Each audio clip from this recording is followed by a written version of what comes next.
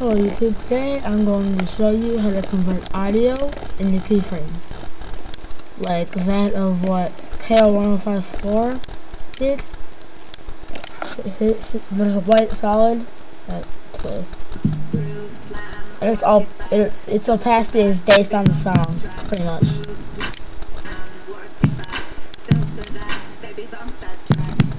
Alright, won't stop.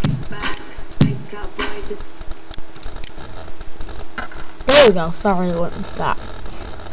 But yeah, the opacity of a white solid that was behind him, or that was in front actually, was based on the audio. He had to convert the audio into keyframes. So let's just drag out some audio I got from Pro Scores and then new comp.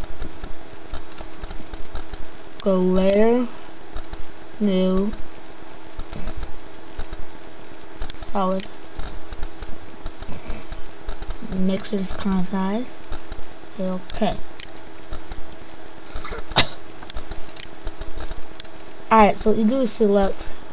Let's just do for right now. I'll just do this not this one. Yeah, this one. Click on it. You go as the keyframe assistant. Convert audio to keyframes. Click on that. Then.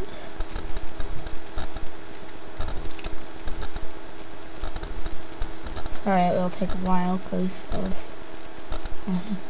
Alright, so here it is, audio amplitude. What you do is in here, go to hit T to open up opacity. Alt, click on the keyframes. Right thing. Take the pick, open. Go down, go to effect. Both channels. And there's a slider that has been keyframed. As you see, there's all the keyframes. Take the pick whip right here, drag it up to the slider, and let go. There, that's all you have to do. And then if you have any footage, this would like go over it now. Watch. There.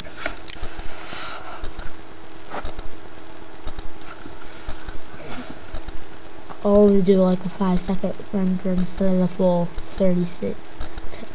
Like 40 seconds. And now there's a white solid that's slowly blinking.